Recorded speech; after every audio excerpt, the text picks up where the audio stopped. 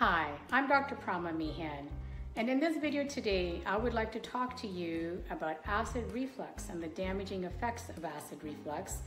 I want to share some tips on what you can do to minimize those effects on yourself.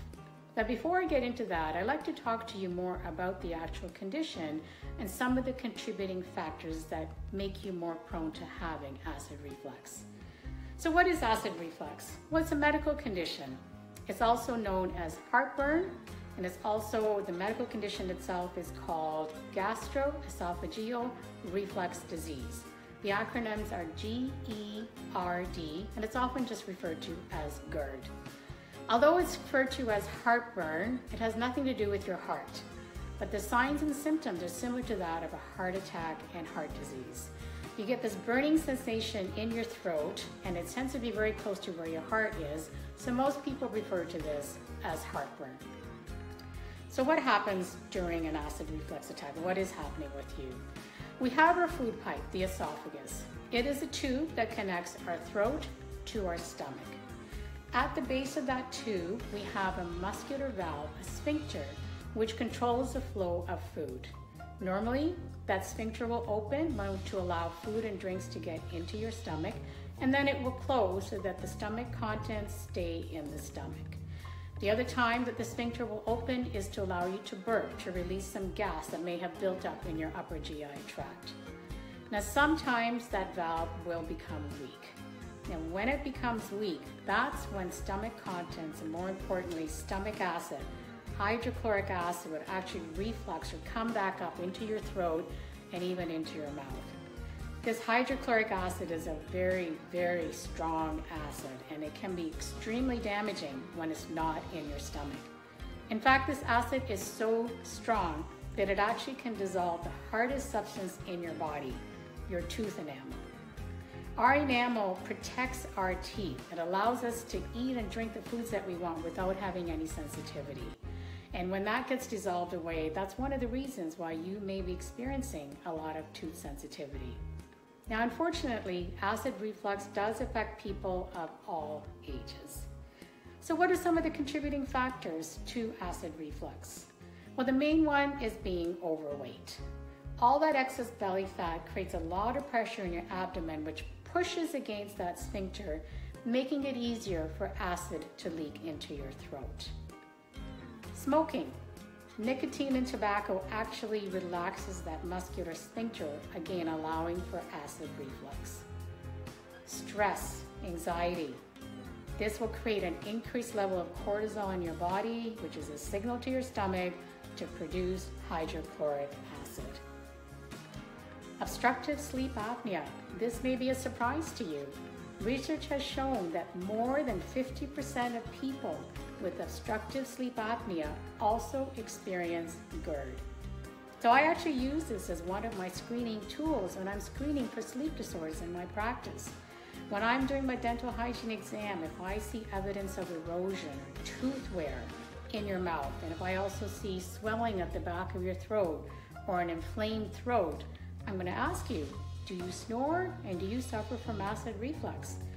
Quite a few people have responded yes to both of those questions, but most people will say they're taking a pill for the acid reflux and they're not doing anything about their snoring. Now, in our practice, we'll ask you, if you're interested, would you like to complete a sleep health questionnaire to learn if you are at risk of having a sleep disorder? The other contributing factor, well-known factor, is also the food that you eat and the time that you eat it.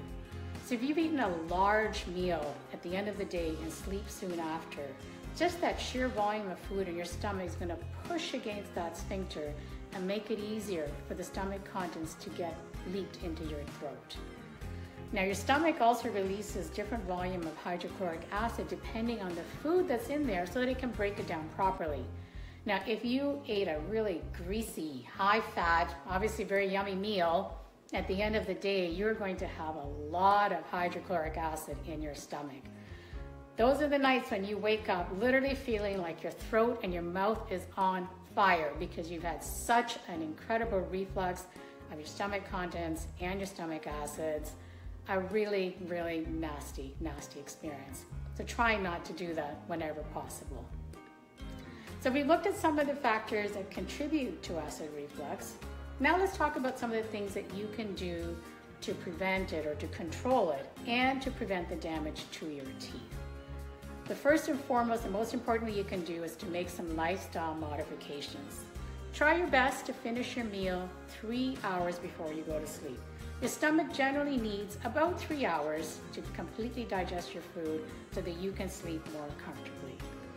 Lose weight, exercise, reduce your stress and anxiety. Connect with nature, go out for a walk, go out for a hike. Try and get your gut biome healthy. You may need the help of a naturopath or a functional medicine therapist. Sleep well. Don't ever underestimate the value and the power of a good night, well-rested sleep. Now, if you happen to experience GERD during your waking hours, please don't brush immediately. Because remember, that acid is so strong, it actually weakens your enamel. It actually makes it soft. So you want to just rinse with water, wait a half an hour, let the saliva remineralize your enamel, and then brush. And when you do brush, you always want to brush with a soft bristle brush, and you want to use a toothpaste that's not very abrasive. So all these toothpastes that will whiten your teeth, that are tartar fighting, they tend to be higher on the abrasive side, to try and avoid them if at all possible. Dental hygiene appointments are key because a lot of people are unaware that they do have acid reflux. Many people have something known as silent GERD, silent acid reflux. So one of the telltale signs is during a hygiene exam where I do see erosion on your back teeth, or I will see that swelling at the back of your mouth. Now, if I do see erosion on your teeth, I want to get you back and I want to protect those teeth so they don't have further damage. So I will often put a sealant or a protective coating on those teeth to help protect those teeth for as long as we possibly can. So GERD is a medical condition, a very common medical condition that can create a lot of destruction to your teeth. It's also something that can be a side effect or a symptom of an undiagnosed sleep disorder. Now in America, every year, over 100 million prescriptions are made to treat acid reflux. Now for short-term use, I understand why you would want to have a prescription. But long-term, don't you think we should be looking for the cause of acid reflux rather than constantly putting a Band-Aid over the problem? I'll leave that up to you to decide. Thanks for watching this video. I hope you found it informative. Please subscribe to my YouTube channel to continue to receive more oral health tips. Have a great day, everybody.